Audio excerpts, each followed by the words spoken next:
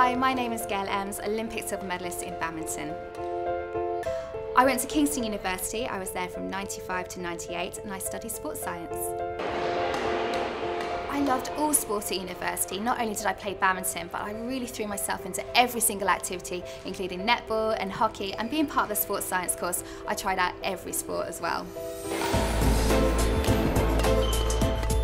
Being part of all the amazing teams that were on offer just enabled me to really grow in my passion for the love of sport, and really, not only that, maturing as a person at university made me really want to go on and follow my dream to be an Olympic athlete.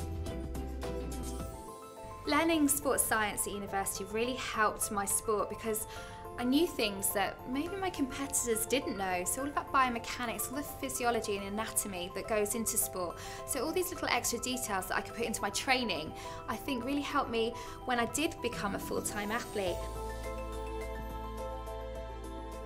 I represented Kingston University at the British University Championships, and it was a real honour actually to represent my university. I managed to get the silver medal in the singles, and I also came away with the bronze medal in the mixed doubles, so really happy about that. But I think British University Championships are so important in just helping students to really get that multi-sporting event environment, and knowing that if they want to pursue a sporting career, just give them a taster of what's to come.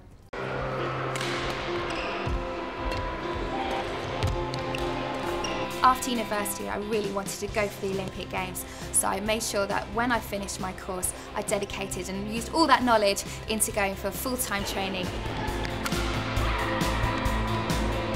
I won the silver medal in badminton in 2004 in Athens, and it was a very, very special moment for me. It was my first Olympics. I went there and was just completely mesmerised, and I just can't believe that I'm a silver medalist. Have the Olympics in our home nation, London 2012. It's just a dream come true, really. I'm a mad, passionate sports fan. I'm mad about the Olympics as well. I'm just really jealous I'm not going to be competing in the Olympics in London 2012. But what a moment for the country. It's a great opportunity for Great Britain to come together and celebrate sport.